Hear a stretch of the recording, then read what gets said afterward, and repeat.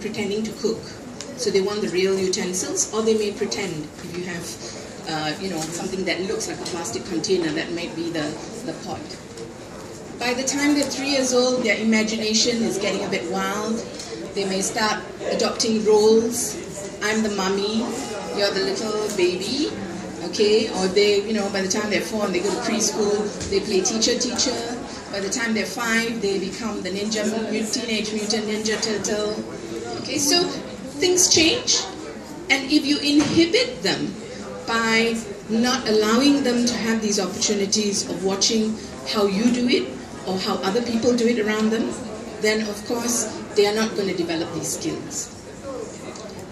Time magazine actually came out with an excellent article last year in March, and it said 10 ways to improve your child's learning through evidence-based or science-backed evidence, okay?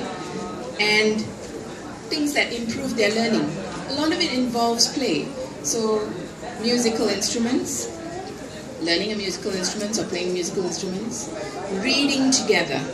And that's something here in Malaysia we lack, the culture of reading. Yeah, it's very sad. I see a lot of bookshops downsizing because I guess everybody's going to online stuff, but it's nothing like picking up a book and just reading together.